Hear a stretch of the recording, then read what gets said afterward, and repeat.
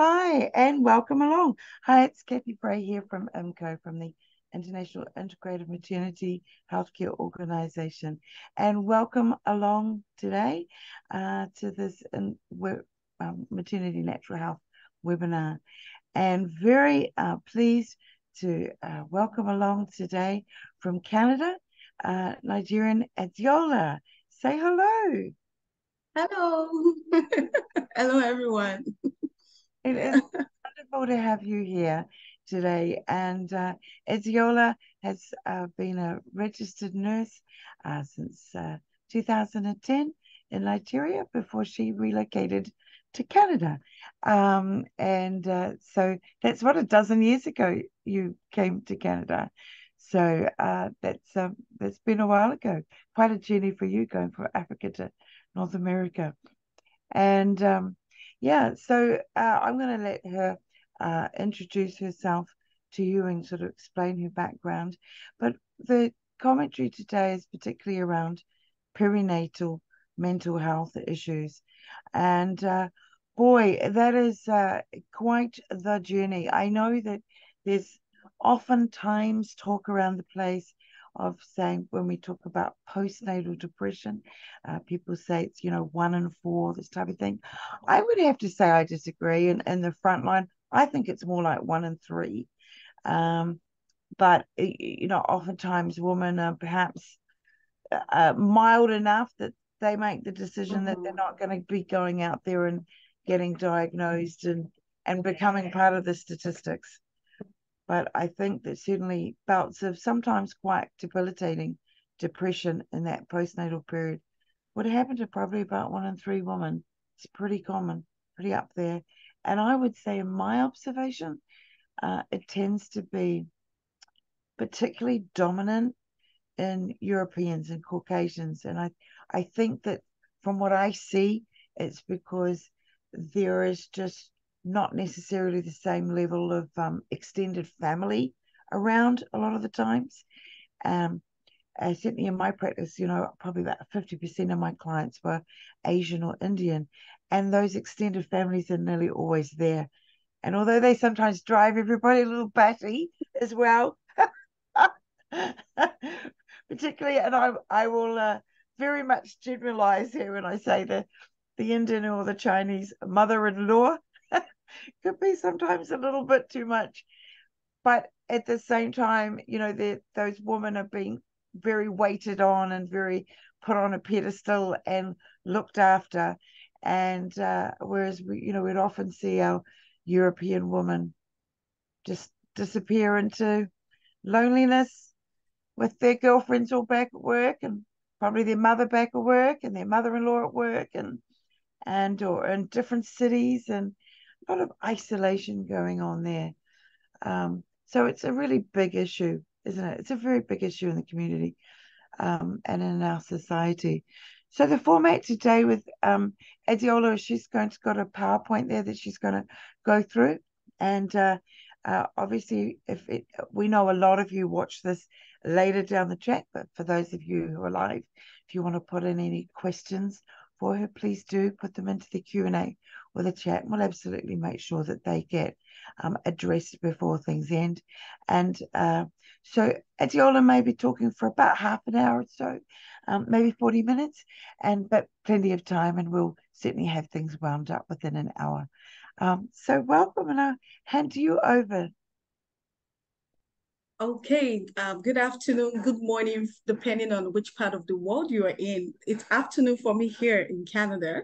So my name is Adeola Folorunsho. I'm originally from Nigeria, but I've lived in Canada over 12 years. I did all my education, both my undergrad and master's in Canada.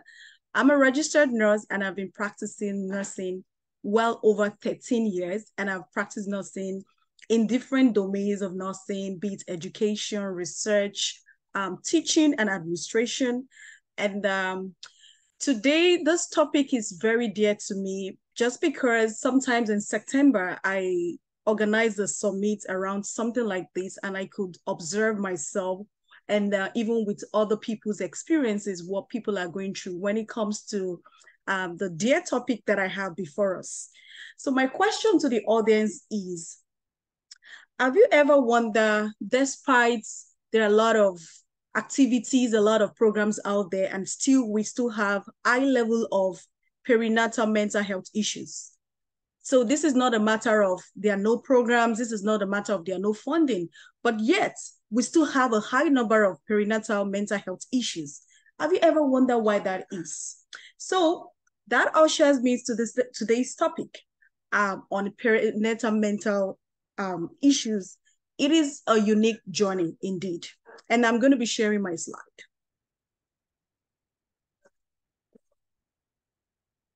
Okay.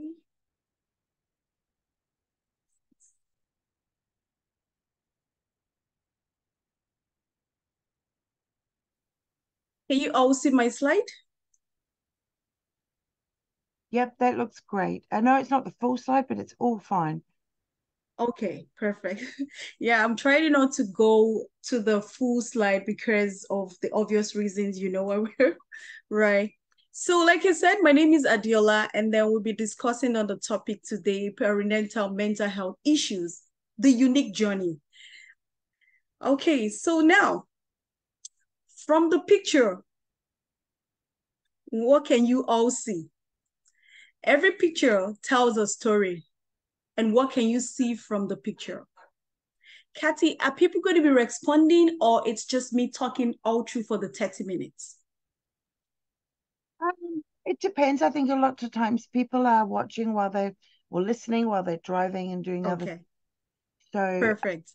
yeah, they Okay. sometimes there's a Okay, direct. perfect.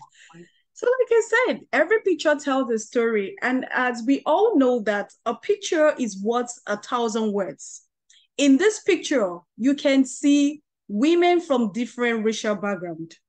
You can see women from different class, meaning women from different social status. Now, if you look closely, you can see, let me try to annotate here. You can see this lady right here. If anybody know who she is, that is the daughter of the former president of United States, Ivanka Trump. Right here, you can see this beautiful lady right here, and that is Meghan Markle.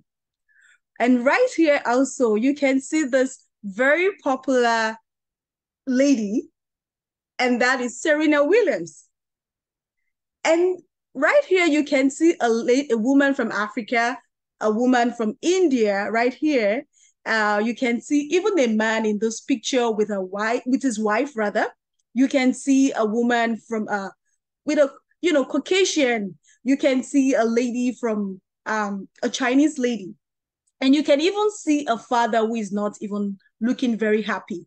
This picture tells us a lot of things, that what we're about to discuss here today does not just affect only one particular race. It is a global concern that nobody is immune to this if we do not take the necessary intervention. So it has no respect for social status. It has no respect for race.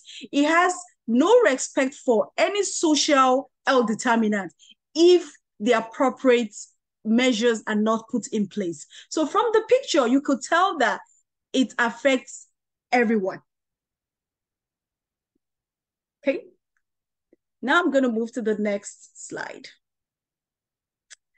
Okay, sorry about that. So according to World Health Organization in 2022, they said 1 in 5 women experience mental health conditions during pregnancy and post-delivery.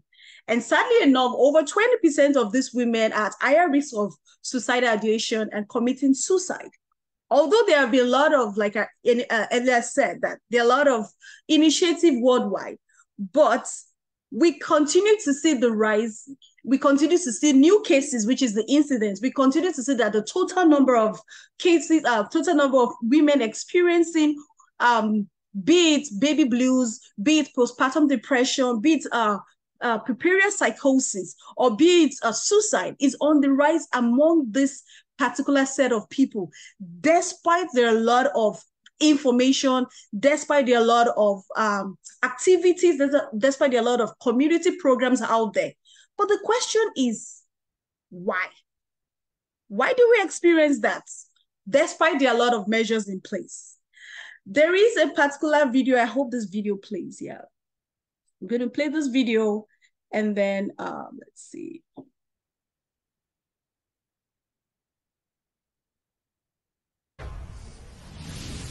A local police officer is raising the alarm about Are you able to hear postpartum the video? depression after tragedy hit his family.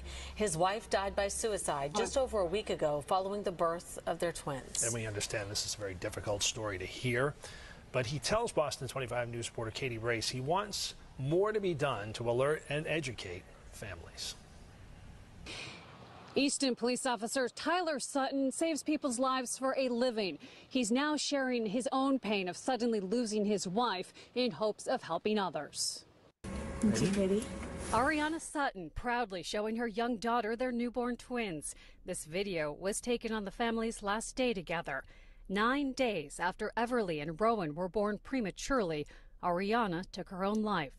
A week and a half after her death, Tyler Sutton copes with his grief by talking about his wife's pain. Get more people to focus on it and recognize that it's a real problem and that it hasn't been talked about enough. Behind her smile, Ariana dealt with postpartum depression. So odd to see this sudden change, and it was noticeable, but like I said, we had a plan. So I will stop the video right there. So Katie, I want to believe that you were able to hear the sound. Yes, we could. Perfect. So from this video, you could see that behind the smile, that's what the video said, behind the smile, there was a woman who gave birth and took her life 2 weeks after and left the family to this. So to just let us know that every of these mental health issues that is experienced by women post-delivery would not only affect the woman, it's a global thing. It affects the family in totality. It affects the community. It affects the society. And so it is a big deal. I know they said it's 1 in 5. I would believe it's going to be 1 in 1 because probably this thing is underreported or there are not enough data to support that. But I know that it is on the rise despite that. So this is in the Western world. And now let's see what's going in Africa. Because like I said, just to buttress the point that this is a global problem. So it was when I got pregnant that everything just changed.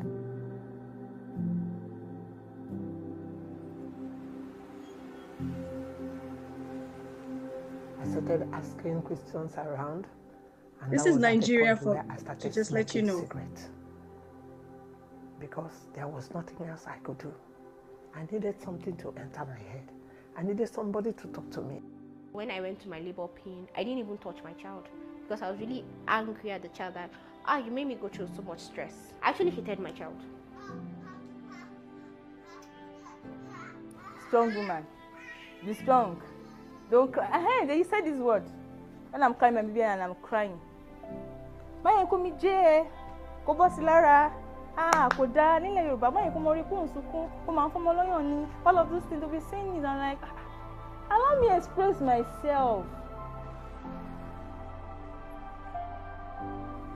In the time when I was feeling sad, the only time I remember looking at my child and wanting to take out my frustration on him was when I thought I could just smash this little thing on the wall and explain it away. Oh, the baby just, isn't moving. I don't know what happened.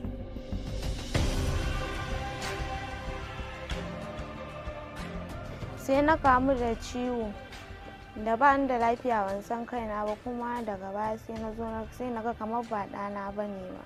Sai nake jin haushin shi, mijin ma in ya zo kusa da ni sai na ji haushin shi. Ba na son ganin kowa, har mama na ma sai na ji ba na son ganin ta. And I always felt like, the father can never love the child the way the mother loves the child. So sometimes when I even see him, or maybe when he's going out, normal he wants to go out, it'll be paining me inside, like, where are you going to? Where do you want to go to, So I wasn't able to pay more attention to whatever he's saying. If he comes and tells me things, I'll just be like, oh, Okay, mo ti gbọ́. Okay. So we've looked at what happened in the Western, and I brought it down to Africa, and this is specifically Nigeria. And the people you saw in the picture are people from, because in Nigeria, we have different tribal groups of people. So these are people from different parts. We have the Yoruba, the Igbo, the Hausas, you know, across Nigeria. These are people well represented, to just let you know that it is something that affects everyone, every woman, irrespective of your social determinants of health, irrespective of your social status, and irrespective of your location or your geographical location. As long as you are a woman, this can happen to anyone. But the problem is there are a lot of measures in place, but these things keep rising. And so a lot of people, when they undergo these things, from the video, you could hear one of the ladies saying that they've told her she cannot even cry during that period. You are not expected to cry. You're not expected to, one of them even said she was willing to even throw the baby away just to hit the baby's head on the wall. You know, emotions like that. But yet, they are not accepted, or they are not allowed to express that emotion. They are supposed to suppress that emotion, because the society does not want to see that aspect of a woman, to express emotion post-delivery. And now this is the sad one of it. Let's take a look.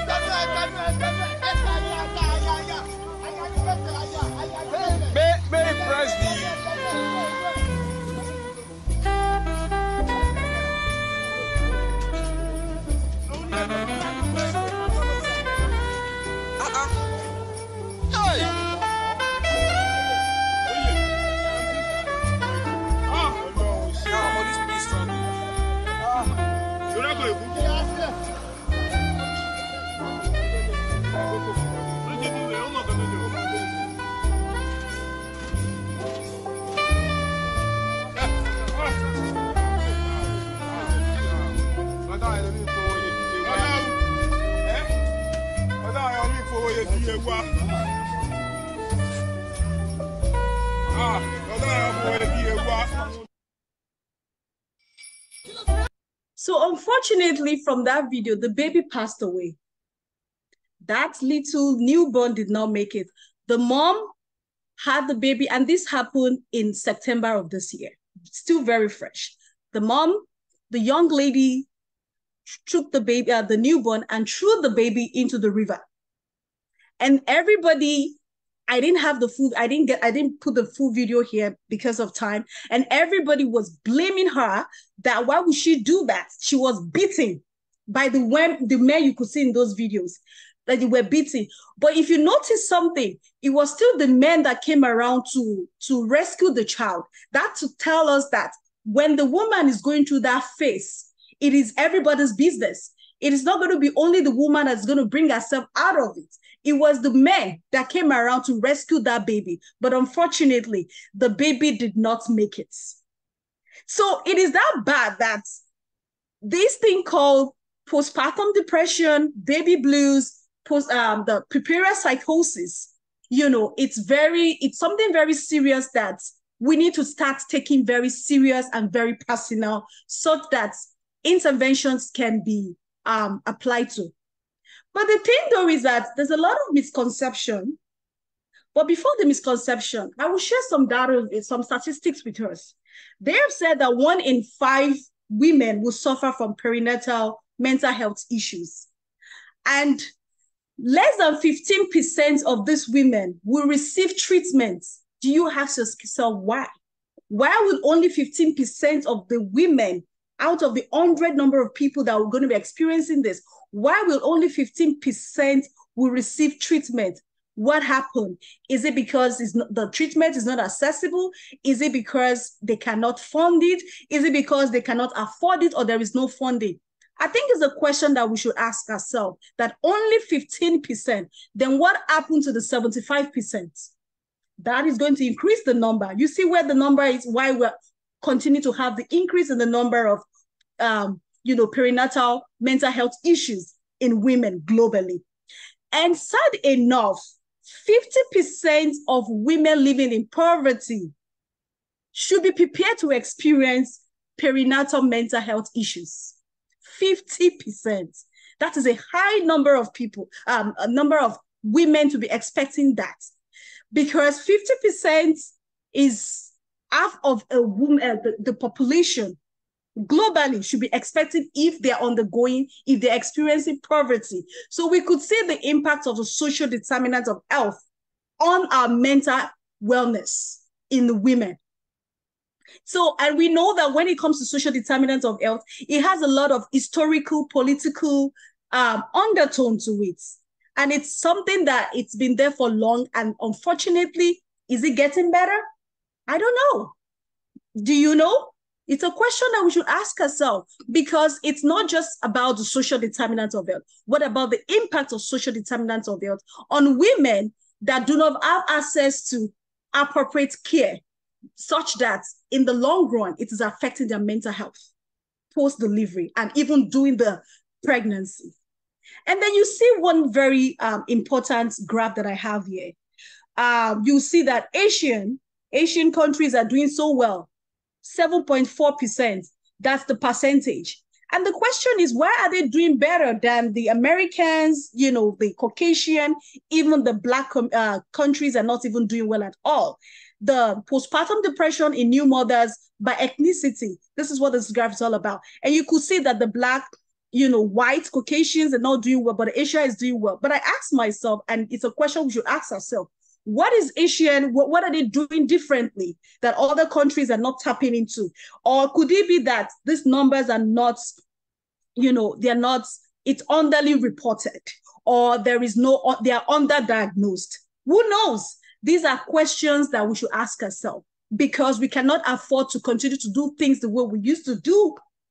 We need to act fast, because this is taking or killing our women globally, irrespective of their social status. And then, like I defined earlier on, that perinatal mental health problem are just those, you know, things that occur during pregnancy and even after first year following the birth of a child. And this could manifest physically, socially, and emotionally.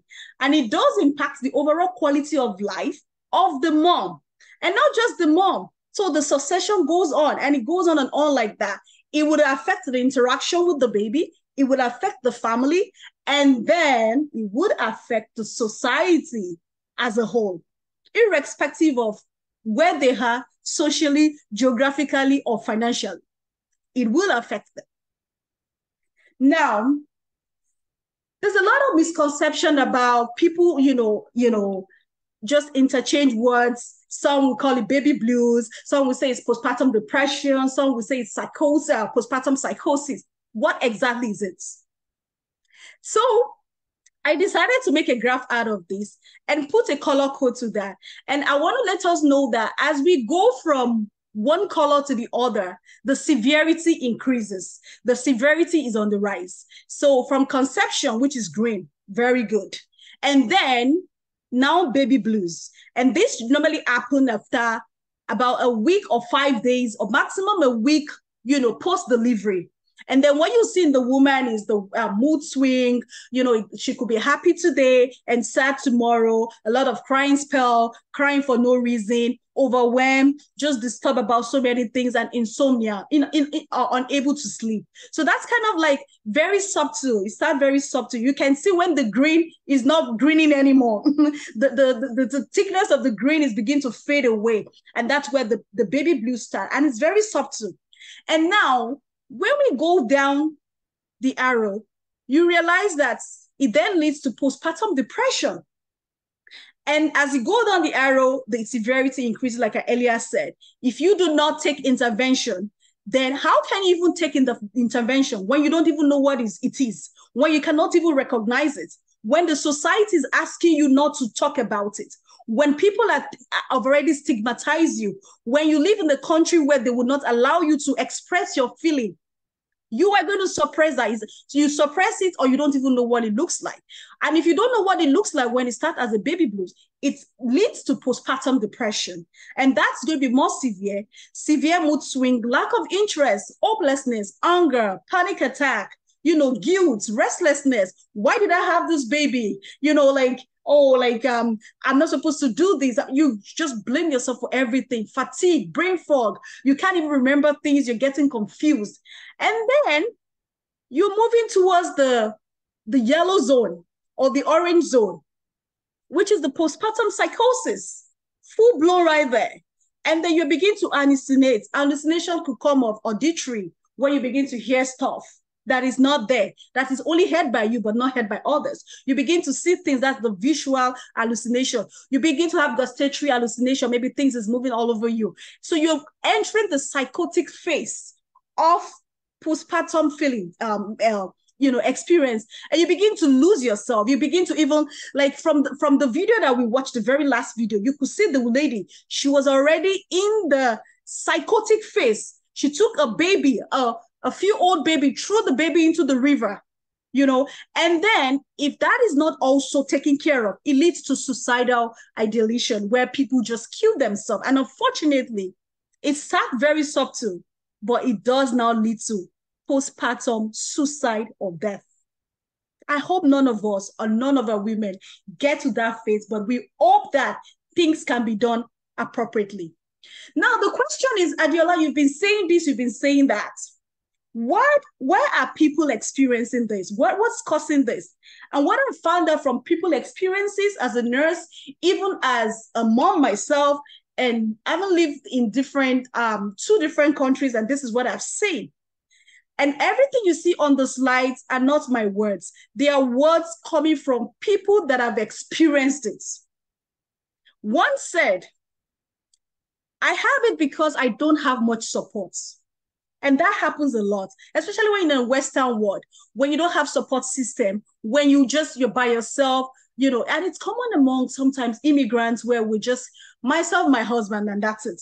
When you don't have your in-laws here to help you, or you don't have a good rapport with your in-laws, or you don't have good relationship with friends around and things like that, or maybe your personality, you're just the quiet one. And then came pregnancy, and then came delivery, but you don't have a social support system. Another said, my recovery took longer than expected. The recovery phase took longer than expected. So the societal expectation is that after pregnancy, you are supposed to get back to shape.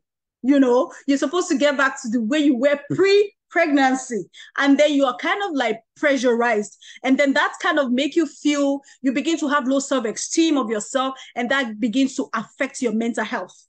And then another one said, I have experienced abused.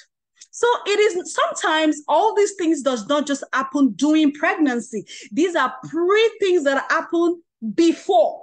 And if they're not handled, they're just subtle sitting right there. And if they're not well handled, it could affect and even make postpartum depression or postpartum psychosis very prominent. Another one said, I just broke up. You can imagine somebody who just had a baby and then undergoing divorce.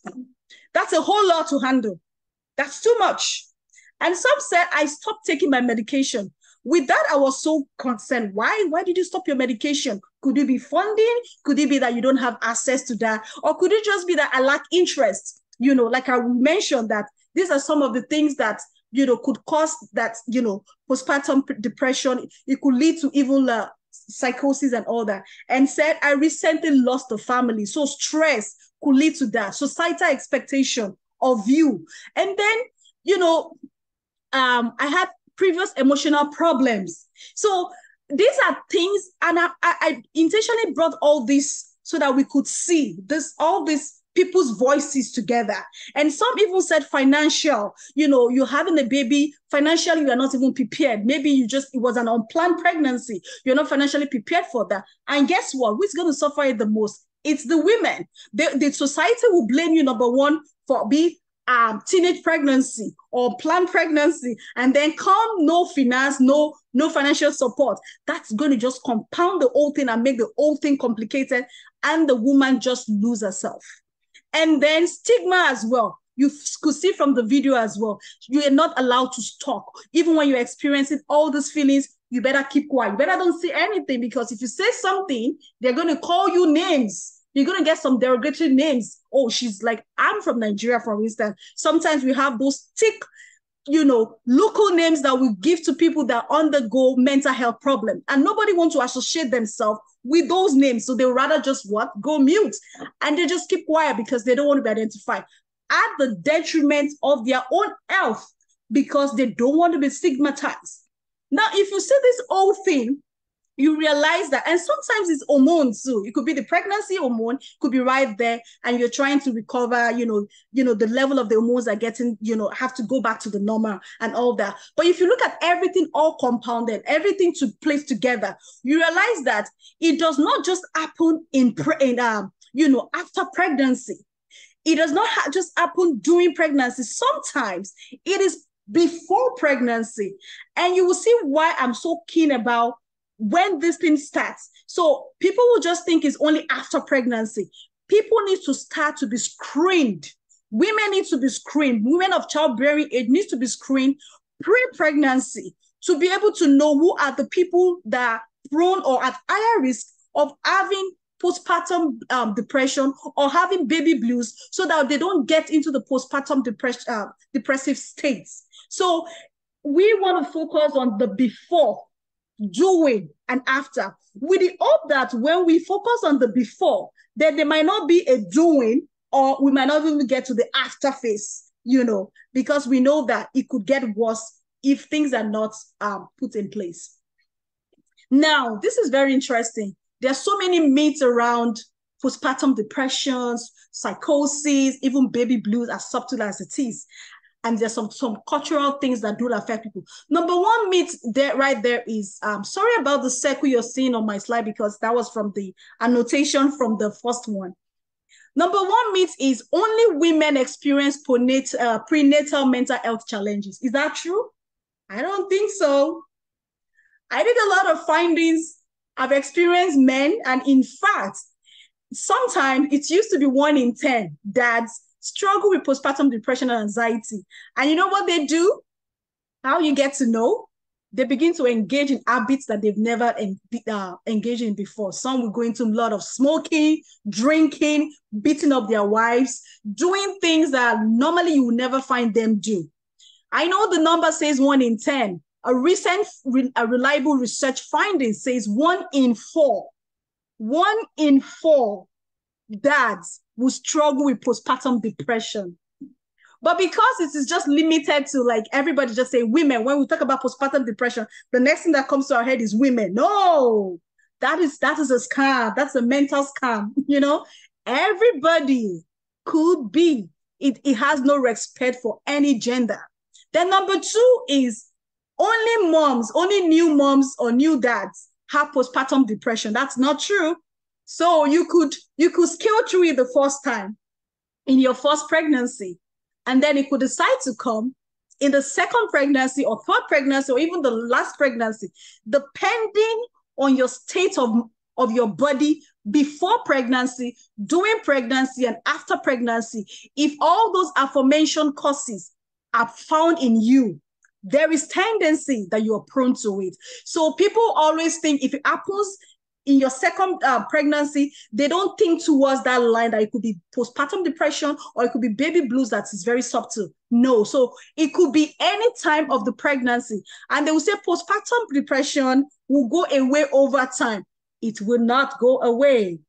If you don't do anything to it, if you don't act on it, if you don't intervene, it will stay and it's be well pronounced to the extent of that person could take his or her life.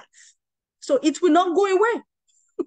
It's very stubborn. It's one of the stubborn mental issues that people don't see. The physical you can see. The mental one kills faster, right? So it will not go away if things are not, in place. And the third one is the symptoms are the same for everyone and occur after delivery. No, it is very unique. The way it happened to my neighbor will be different for it. It's going to happen to the next door neighbor, to the next door, to the next woman. It will not be the same thing. So don't be looking for the same signs and symptoms. There could be some commonalities, but let's take individually. Let's see them individually. Let's treat the people individually, that this is a unique journey, and the way they're going to experience it, the way it's going to present will be unique. And that's why as healthcare providers, or even as friends, families, we should be aware of what it looks like. And then we should not use the mentality of one size fits all. It doesn't work that way. One size fits all does not work that way. It is a unique journey. And they say that it occurs immediately after delivery. No, it might just be after 1 year. It could kick in. Like I said, it doesn't just start in one day. It's a cumulative effect of something sitting very subtle. And that if that thing is not taken away, which is stressor, it's going to be blown out. Well pronounced. And then the fourth one is experiencing postpartum depression shows that I'm a bad mom and a weak parent. We've heard a whole lot of this thing. And that ties to the cultural aspect. Some think it's a way that God has come to offend, God has come to, it's because I've offended God, and God has come to take revenge on me, depending on the cultural beliefs, culture is the way of life, they say. And we so much believe in our culture. We hold our culture in high esteem and value. And so some people believe that when they experience this moment, this feeling, it's because God is punishing them. No. We need to educate people that it has nothing to do with God or your behavior. It's just simply there are some stressors that in there that just need to be taken away. If that could be addressed, then it has nothing to do with your spirituality. It has nothing to do with how worthy you are. It is simply something that you can handle if you can recognize it. If you don't recognize it, then there is no help. There's no how you can if you cannot identify it. So it is not that if you experience that is not a reflection of who you are in terms of your morals, in terms of your spirituality to God. And I want to buttress more on that when it comes to it's because I've offended God. There are times where there'll be like teenage pregnancy, or maybe, you got pregnant for somebody else's husband. I'm going to use that as a case study. It happens so much in most of low-income countries where, somebody got pregnant for another man's husband. And then this happened after delivery. And then the society will say, yeah, that's it. This is the punishment. This is the reward for taking somebody else's husband. This is what you're going to get from it. You see how Mother Nature is working out its thing. No, this is not a matter of Mother Nature. This is just something that anybody could be prone to, irrespective of where you belong or whatever you do. So simply, it has nothing to do with your with your morals. It has nothing to do with what you did, but you can manage that by identifying what the stressors are. So those are kind of like some of the myths that it's very like well believed and people took in very high esteem. And then now that I've said all this, okay, Adiola, you have said all this, you have said that. So what can we do? So number one thing is that if you've been following so well, number one thing is that people should be able to recognize it. Family, friends, if you have a friend who is pregnant, or, be on the lookout for them. It is a collective effort. So people should be able to, be able to recognize what it looks like. It doesn't look like one particular thing, but you can begin to connect the dots. When you begin to see the shift in the behavior of that person, you can begin to connect the dot. You continue to see, okay, something is changing about this person. And it doesn't have to be women alone. Men are also involved. So this is the message I really want to put out there, that it's not just the women thing. The men are also not left out. So number one is creation of awareness, by and also an enabling environment where people are allowed to talk about it. Let's reduce the stigma. The stigma is so much that people don't want to talk about it because they don't want to be stigmatized that, oh, I'm having a mental health issue. Nobody wants to identify with it. So let's create the environment where it is enabling for people to be able to talk about it. And that could be through social media. The power of social media these days is very phenomenal. Let's take advantage of social media to create the awareness that postpartum depression or baby blues or puerperal psychosis, it's real. Some people don't even believe it exists. That's one problem too. It's real. It could affect anybody. And then number two is ability to recognize the symptoms using culturally appropriate screening tools. And I'm very specific about the culturally appropriate screening tools, because the tools that we use in Africa might not be too effective in the Western world or the one in Western world. So we need to kind of adapt those tools to be able to suit the geographical location, to be able to identify that. And I know the most popular one is the Edinburgh postnatal depression scale, or even the patient health questionnaire, but it could be modified to suit the culture or to suit the people. And why are we doing that? Why are we getting those data? Why are we collecting those data? It's because it could be useful for the public health experts.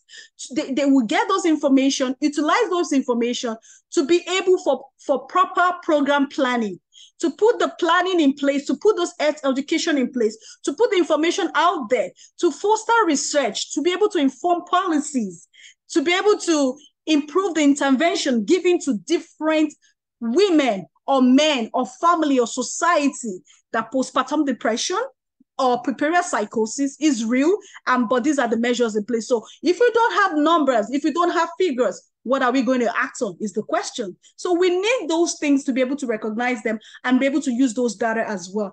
And also strengthen access to affordable maternal mental programs and user-friendly technology. So I said affordable. So there could be programs, but are they accessible? Are they affordable? Are they user-friendly? It could be complicated. We all know that sometimes the healthcare system could be very, very complicated to navigate, So we want to put a system in place that people can easily access, irrespective of your educational status, irrespective of who you are able to access those interventions, those programs on time. In fact, one way that was just actually coming to my head was, how we have the phone with us. And then there's a lot of people have different apps. There's a lot of apps on the phone. Can we even have an app on our phone that's, the app that would just be like postnatal screening, where you just press, there's a series of questions you can ask, and then, when you're done answering those questions, the data is transmitted to the 1-800 number, to the, service line number that people can access without the next person next to you, knowing that this is what you've just done, without you announcing what you've just done. So things like that, we can bring it home, we can bring it closer, we can bring it more friendly. We can utilize the power of technology at this time to be able to address postpartum depression in a prompt approach. And then quality antenatal anti-intra and postnatal services. We need those quality. I think it's about time the quality, the services that we render in the antenatal and the intra and postnatal services has to be strengthened, because these are moments we should be screening people for doing that. And there are a lot of resources out there. There are a lot of organizations out there that they go into the communities, the local communities, to be able to render those services to people, to start screening them from the onset, even before it's a full-blown, experience. And then more importantly, it will be a interdisciplinary collaboration where we have between the medical and the non-medical personnel, where they come together to be able to address, this major mental health issues that is affecting our women and men and the society as a whole. And when I say non-medical, it could be a religious leader. These are change agents. It could be community leaders. They could take that opportunity to preach about that in the church, in the mosque, or whatever religion you practice. Leaders of those, institutions can take charge of that. So that's why I said it's not just for the medical alone.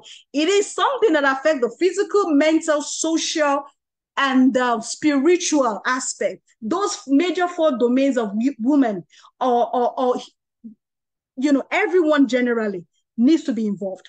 And then more importantly, what is the essence of doing community programs when there is no follow-up? How do we know that the people that we saved 2 days ago or 3 weeks ago are still on track? So we need to strengthen that opportunity to do that. So in a nutshell, it is something that it's everybody's business. Like I said, we should be able to identify what it looks like, be on the lookout for. And then more importantly, there's an aspect called the psychotherapy can be utilized for anybody who is undergoing that, more of the cognitive behavioral therapy, where, the woman or the man will be the one to identify what he or she is undergoing. And at the same time, questions will be asked to be able to let that person know that if what you're feeling, is it appropriate? Is it right? You know, you bring that to their consciousness. And through that, it's been very helpful whereby people know that this, what they're feeling is not, it's kind of a, you know, pointing towards the negative or the danger zone or the red zone, which is suicidal or death, you know. And then compliance with medication, which is so important. So sometimes in August 4 of this year, FDA released a medication, approved of a medication rather, called the zuranolone. It's a medication that it's first of its kind for postpartum depression. Just in August 4th of this year, the FDA released that. But so when you know, it was an exciting news everywhere in the United States. People were so happy that, yeah, this is good because a lot of people have been pushing for that. And then guess what? When you look at the mechanism of action of the drug, it's doing what it's supposed to do. But when you look at the side effects, while we are making solution to one side, this drug is causing problem in another area. And what are those things? It causes confusion. One of the side effects is confusion. Another one is drowsiness. Another one is forgetfulness. So the most important thing is that, can we try non-pharmacological approach? Let's try non-pharmacological approach that is mentioned above. Like I mentioned above, by looking out for one another, creating more community programs, identifying that, screening. Let's strengthen our screening such that we don't want to lean towards more of the pharmacological approach where it could be creating some signs and symptoms that we have to be dealing with that separately. And then finally, my take home would be, it is okay to ask for support promptly. It is not a sign of weakness. I know some culture, when we ask for, when we ask for help, we think we are weak. I'm not a good mom. I'm not a strong mom. I'm not a super mom. No, please. It is okay to ask for help, because in asking for help is wisdom and strength. And perinatal mental health requires collective effort, like I earlier said. So it's everybody's business. No race, no social status, no gender is exempted. It's everybody's business. And then we should be able to recognize that immediately, and also join the support group that people can, talk about it. It's open discussion and nobody's shy to talk about it. Thank you. Thank you for listening. Oh, that was so great. Thank you so much, Adiola. It's just wonderful listening. And, it is, gosh, isn't it just such a universal, global issue?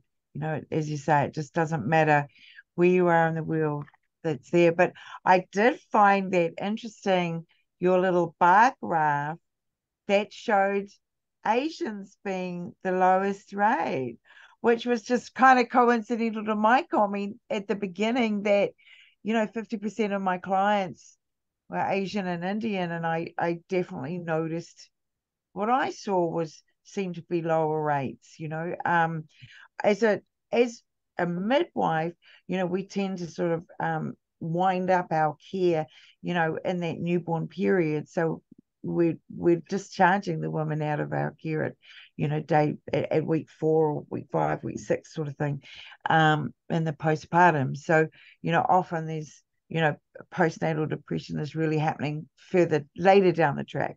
But you can sort of see it from the get-go. You can see those little red flags oftentimes, and you just know that woman is already in places of anxiety and stress and worry that are just not in that healthy level and not feeling supported, and such a massive debilitating thing of women not wanting to fess up to their feelings because of how that could get perceived, how that could get treated, how people could react to them, that weakness, aren't coping kind of thing, where in my experience most of the time it is so often a vicious cycle between what the lack of sleep is doing and the increased worries of just looking after a new human being, and you combine that all with the how that will upset the, melatonin and cortisol levels and everything else that happens. And it's almost like, how can they not get depressed? How can you put a woman through all of, especially, if their birth was not how they hoped it was going to be.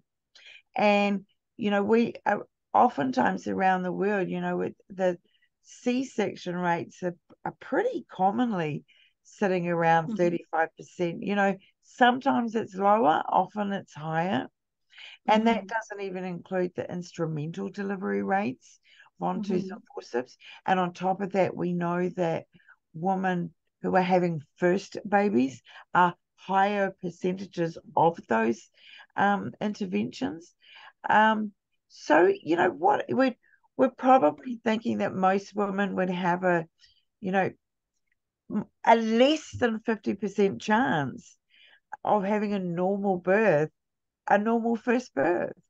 And I don't think that, most women go into labor realizing that that's their statistics, depending on how medicalized their obstetrician is, depending on the culture of those hospitals.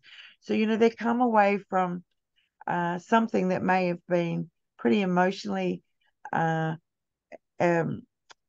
traumatic and dramatic, and it's, you put them, then you sleep deprive them for a month, and maybe they're getting over the major abdominal surgery, and these things, like I sometimes I just look back and go, how did they not get depressed?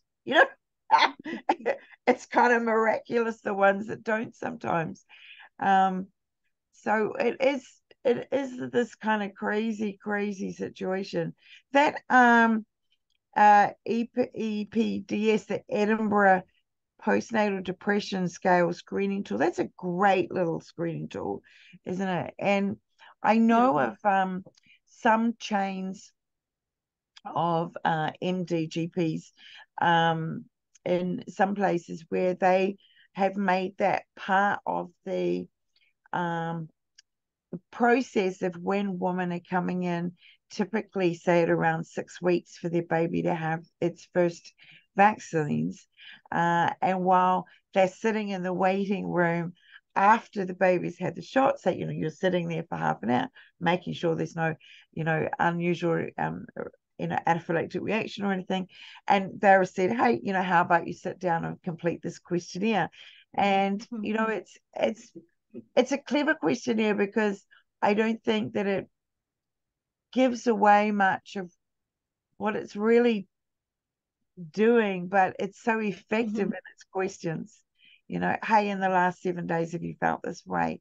And so have you found that tool is as useful in countries that are not English speaking? Is it being translated quite well? Does it work still quite well? Yes, that's why I said it has to be culturally channeled to the country. Yeah, it has to be is like. Is that being done effectively with that questionnaire? So what they do is just that they just it will be similar to the overall theme, but they just modify to suit be it language, the language will be translated. So it's a whole lot of series of process, but at the same time not losing the main goal for gathering those information. But it's still able to be as reliable, pretty much. Yeah, true. Yeah.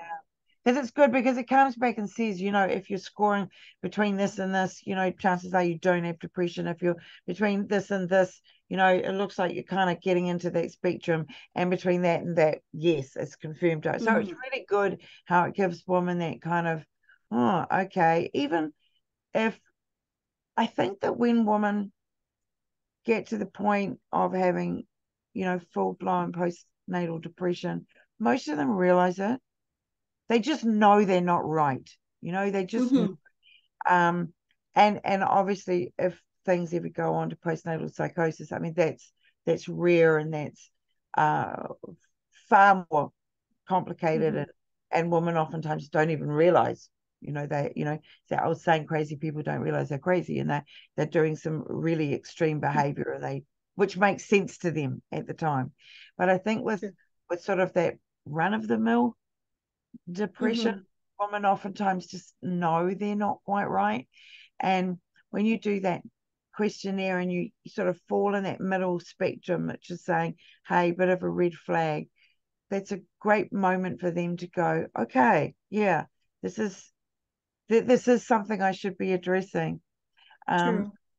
We've had I certainly have had in my career quite a lot of success with many of the naturopathic herbal tinctures, which often have been very effective rather than going straight to pharmacological drugs, which always have side effects, and things like 5-HTP, Siberian ginseng, gotu kola, ginkgo biloba, those herbs that have been around for literally thousands of years and used for lots of things, but particularly mental depression, have oftentimes been just all that's needed, just to put things back,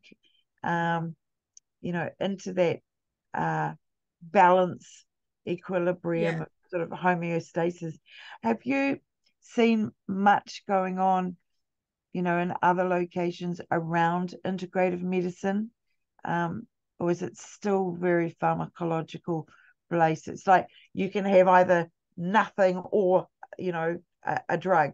There's not a lot going on. I think the problem is when women are going through that, the screening process is so quick that they don't really get to the bottom of the healthcare providers. They don't really get to the bottom of what is it actually a mental health problem that has been sitting, or it's caused by the pregnancy and all that. So it's proper intervention starts from what is the cause, right? And to be able to know which to address. And so a lot of people have been given diagnoses that they have no business to, they've been diagnosed on what is not meant to be for them, right? So I think that's why I said both the providers and the people they are providing care for need to be well informed of what they're doing to be able to, provide the right, medication, whether they have to go to medication. What research finding I've seen is that you don't jump into pharmacology, right? That's why it took so long for pharmacology to even it's first of its kind in the States, the medication that is zuranolone. It was just approved in August of this year by the FDA, right? It was first of its kind. They've been asking for the oral, there's an intravenous route, but this is the first oral of its kind but again, it's already posing so many problems too. It can cause the blood-brain barrier, cause confusion, and the whole thing is then it's just compounded, So why do we want to go chemical? Why can't we just start? Let's start from the basics. And what we've seen is that diet goes a long way. Having proper balanced diet goes a long way. Rest, rest, sleep, exercise. It releases those natural hormones that that would just subtle all those take out all the toxic chemicals out of your body, and then it's boost your what's it called, antioxidants in you and all that. So it's very important. Specifically, I know one research finding was saying about riboflavin, which is vitamin B2. If you can get those things, they're natural stuff that could be used as well. So don't let us always go to chemical at the initial phase. But the first approach is to screen properly and have a full understanding of what is going on. Well, thank you so much, Adiola, for your time today. It's been really great. Do you want to, just as we wind up, just go over your contact details, perhaps, in case anybody would like to get in contact with you, and anything else you'd like to close on today? Yeah, I think I really want to put the message out there to start with. This is very dear and very important to me, that postpartum depression should not be left to women alone, right? It's a big deal. And then if women have to go through all that, and then you're telling them not to talk about it, I mean, that's even very, that's quite unfair, you know, for them to deal with, right? And then men should never think they're exempted from it as well. They're not, you know. You better start looking out for, start screening all that. And for me, I could be reached on LinkedIn. You know, my name is Adeola Folorunsho. I don't think I wrote out my I don't have that on my slide, but on LinkedIn for sure, I'm just right there as just the way the name appears. I believe people could see the name, right? Are people able to see my name actually? Just the way it is, yes, could be typed on LinkedIn, and then the same thing on on LinkedIn, same thing on contact you that way. Yes. Great. On social media, every social media channel. I'm on LinkedIn, I'm on Facebook, I'm on Instagram. Yes. And I also have what's it called? A Telegram platform where it's called Maternal, and we talk about maternal and non-maternal health related issues. You know, my goal is to impact the world across, not just on mental health, not just on maternal alone, but even non-maternal health issues that could affect people globally. That's my goal. Yeah, fantastic. Well, thank you so much, and thank you again to our live audience as well. We always love the live ones here, and I would appreciate lots of people watch these things afterwards as well. And yeah, so thank you very much for your time, Adeola, and I just want to wish everybody a wonderful rest of their day and rest of their week. So thank you very much, everybody. Bye, Adeola. See you. Bye. Thank you for having me. Thank you.